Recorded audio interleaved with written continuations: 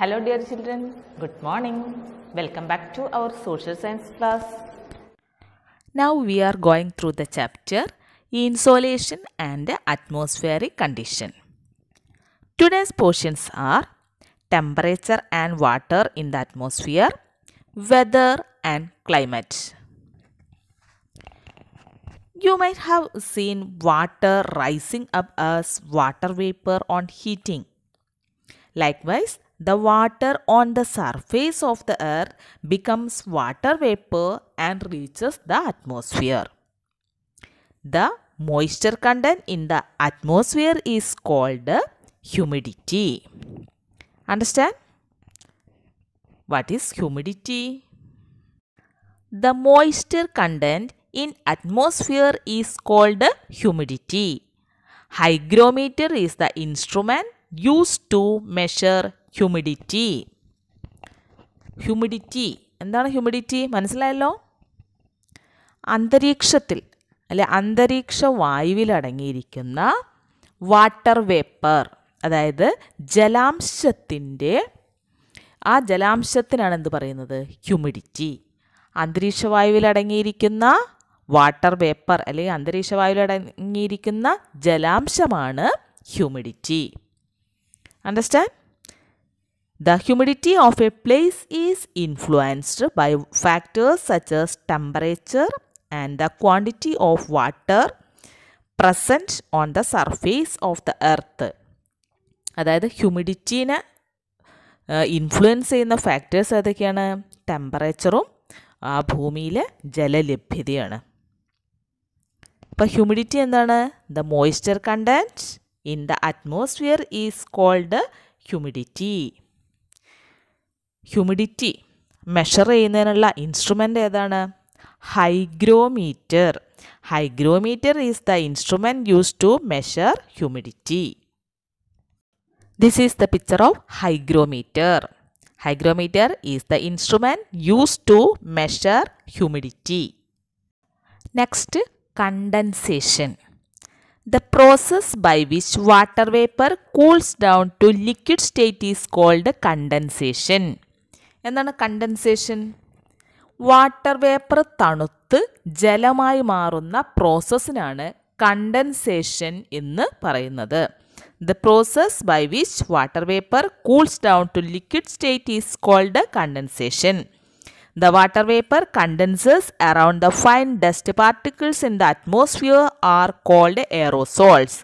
The concentration of these water droplets leads to the formation of the clouds. ചൂട് കുറയുമ്പോൾ അല്ലെ അന്തരീക്ഷ ഊഷ്മാവ് കുറയുമ്പോഴാണ് ഈ കണ്ടൻസേഷൻ എന്ന പ്രോസസ്സ് വളരെ വേഗത്തിൽ നടക്കുന്നത്. അന്തരീക്ഷത്തിൽ അടങ്ങിയിരിക്കുന്ന നേരിയ പൊടിപടലങ്ങൾ, അതാണ് എയറോസോൾസ്. അന്തരീക്ഷത്തിൽ അടങ്ങിയിരിക്കുന്ന നേർത്ത പൊടിപടലങ്ങൾ അല്ലെങ്കിൽ ഈ എയറോസോൾസിനെ കേന്ദ്രമാക്കിയിട്ടാണ് ഈ നീരാവി കണ്ടൻസ് ചെയ്യുന്നത്, തണുക്കുന്നത്. എന്നിട്ട് ഈ നീരാവി തണുത്തിട്ടുള്ള അല്ലെങ്കിൽ വാട്ടർ വേപ്പർ തണുത്തിട്ടുള്ള ഈ ജലകണികകൾ കൂടിച്ചേർന്നിട്ടാണ് ക്ലൗഡ്സ്, മേഘങ്ങൾ ഫോം ചെയ്യുന്നത്. The concentration of these water droplets leads to the formation of clouds. This is the picture of fog. Fog എന്ന് കേട്ടിട്ടുണ്ടോ? താഴ്വരകളിലും അതുപോലെ ജലാശയങ്ങൾക്ക് മുകളിലൊക്കെ പുക പോലെ നേർത്ത ജലത്തിൻ്റെ കണികകൾ തങ്ങി നിൽക്കുന്നത് നിങ്ങൾ കണ്ടിട്ടുണ്ടാവില്ലേ? ഇതിനെയാണ് മൂടൽമഞ്ഞ് അല്ലെങ്കിൽ ഫോഗ് എന്ന് പറയുന്നത്. ഇത് കണ്ടൻസേഷൻ്റെ ഒരു ഫോമാണ്.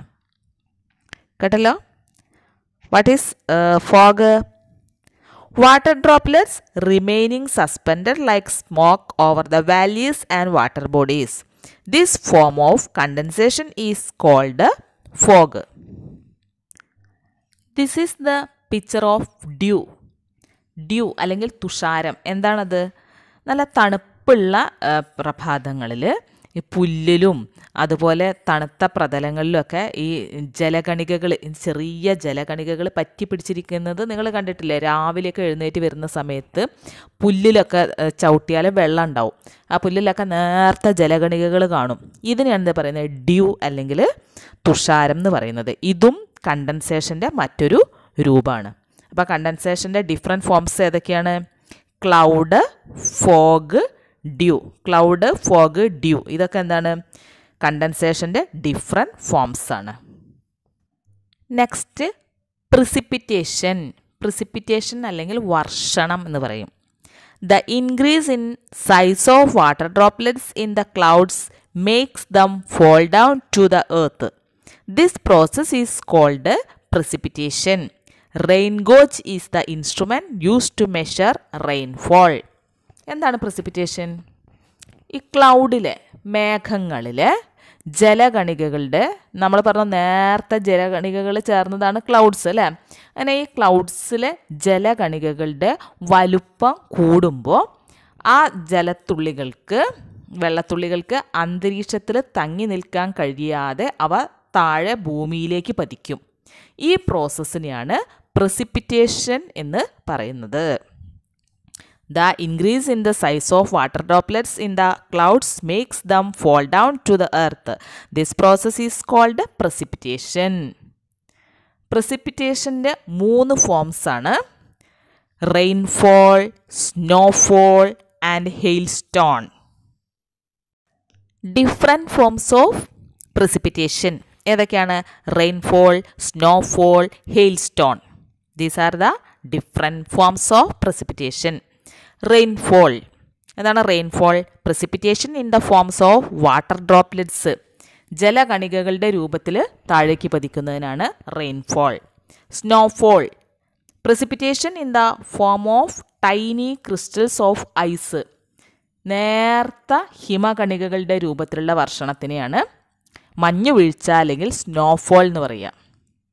അടുത്തത് hailstone അല്ലെങ്കിൽ ആലിപ്പഴം. അതെന്താണ്? precipitation in the form of ice pellets.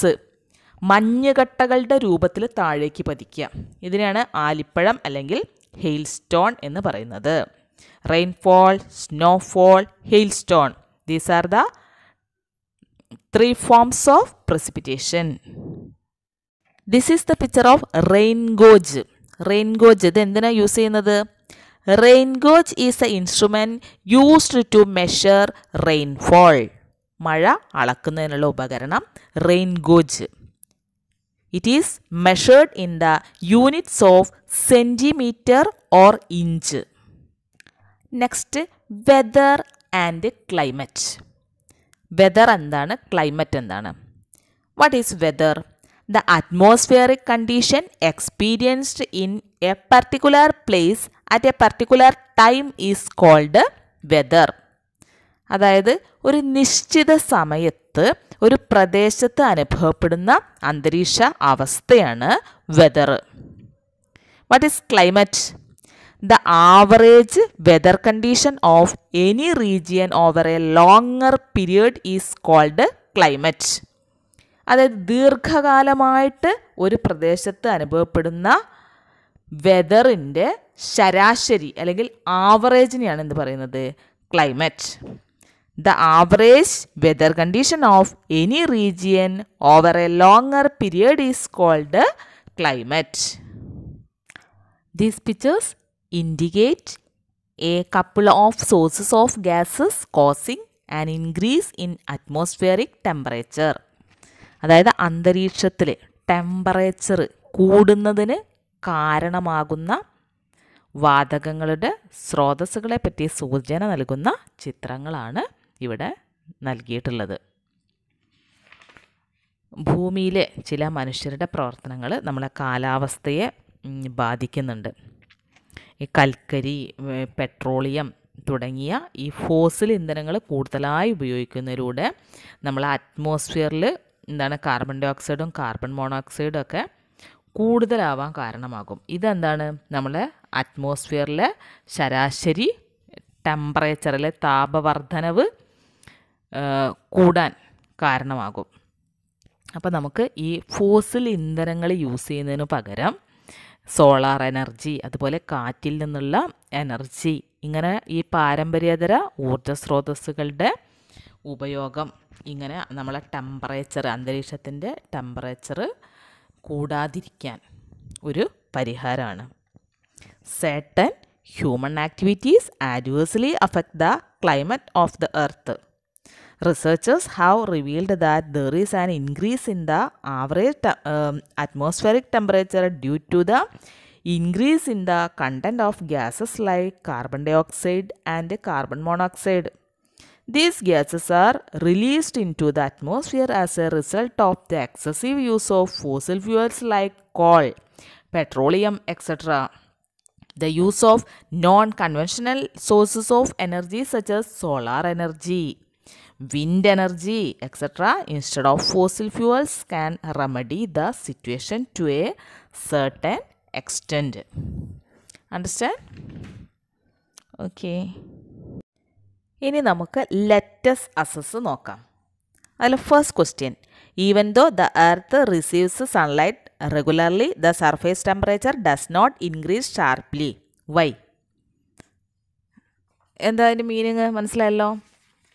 സൂര്യപ്രകാശം നിരന്തരം ഭൂമിയിൽ എത്തിച്ചേരുന്നുണ്ടെങ്കിലും ഭൂമിയുടെ സർഫേസ് ചൂട് ക്രമാതീതമായിട്ട് ഉയരുന്നില്ല. എന്തുകൊണ്ടാണ്? എന്താണ് കാരണം? അത് നമ്മൾ ഈ ചാപ്റ്ററിൽ ഫസ്റ്റ് തന്നെ പഠിക്കുന്നുണ്ട്. എന്താണ്? Energy from the sun reaches the earth in the forms of rice. This is called ഇൻസോലേഷൻ. The surface of the earth gets heated due to insolation during the daytime. Heat is transmitted to the atmosphere from the heated surface of the earth through different processes. The surface of the earth gets cooled by this process. First ഭാഗത്ത് നമ്മൾ പഠിക്കുന്നുണ്ട്, അതായത് സൂര്യനിൽ നിന്നുള്ള ഊർജം ഭൂമിയിലെത്തുന്നു. ഇതിനെയാണ് എന്ത് പറയുന്നത്? ഇൻസോലേഷൻ. അപ്പോൾ പകൽ സമയത്ത് ഈ ഇൻസോലേഷനിലൂടെ ഭൂമിയുടെ സർഫേസ് ചൂട് പിടിക്കും. ഈ ചൂട് പിടിച്ച സർഫേസിൽ നിന്നും വിവിധ പ്രോസസ്സിലൂടെ ചൂട് അങ്ങനെ അന്തരീക്ഷത്തിലേക്ക് അല്ലെങ്കിൽ അറ്റ്മോസ്ഫിയറിലേക്ക് വ്യാപിക്കും. ഇത് എർത്തിൻ്റെ സർഫേസ് തണുക്കുന്നതിന് കാരണമാകുന്നു. Second question, cloudy days R warmer. Y? എന്തുകൊണ്ടാണ്? നല്ല മേഘാവൃതമായ ദിവസങ്ങളിൽ ചൂട് കൂടും അല്ലേ? നല്ല മേഘം മൂടിയിരിക്കുന്ന ദിവസങ്ങളുണ്ടാവും. അപ്പോൾ എന്താണ്? മഴ പെയ്യുന്നുമില്ല, പക്ഷേ ഭയങ്കര ചൂടുമായിരിക്കും അല്ലേ? അപ്പോൾ അങ്ങനെ മേഘാവൃതമായ ദിവസങ്ങളിൽ ചൂട് കൂടാൻ കാരണം എന്താണ്? Cloud prevent the escape of heat from the earth. മനസ്സിലായല്ലോ? എന്താണ്? ഈ ക്ലൗഡ് ഇങ്ങനെ ചൂട് മുകളിലേക്ക് വ്യാപിച്ച് പോകുന്നത് തടയും.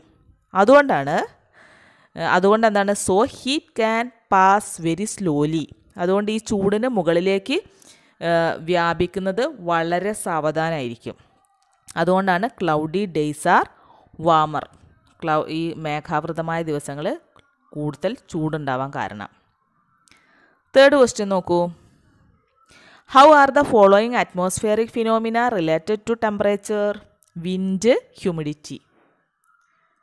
ഈ താഴെ പറയുന്ന ഫിനോമിന എനിക്ക് ടെമ്പറേച്ചറുമായിട്ടുള്ള ബന്ധം എന്താണെന്നാണ്. ഫസ്റ്റ് നോക്കൂ, wind. Wind affect temperature of A region. Humidity. Climate with high humidity increase the temperature of land. Water vapor reaches the atmosphere through evaporation. With increase in temperature, speed of evaporation became high. As a result of this, humidity increases. In dry lands, due to the lack of water bodies, the rate of evaporation may be low. അല്ലേ? Water vapour അറ്റ്മോസ്ഫിയറിൽ എങ്ങനെ എത്തിച്ചേരുക? ഈവാപ്പറേഷൻ വഴിയാണ് അല്ലേ? അപ്പോൾ ചൂട് കൂടുതലുണ്ടാവുമ്പോൾ എന്താണ്? ഈവാപ്പറേഷൻ സ്പീഡിൽ നടക്കും. അപ്പോൾ ചൂട് കൂടുതലുള്ള അറ്റ്മോസ്ഫിയറിൽ എന്തായിരിക്കും? ഹ്യൂമിഡിറ്റി കൂടും. In dry lands, due to the lack of water bodies, the rate of evaporation may be low. Today's class is over. I hope all of you got my class. Thank you.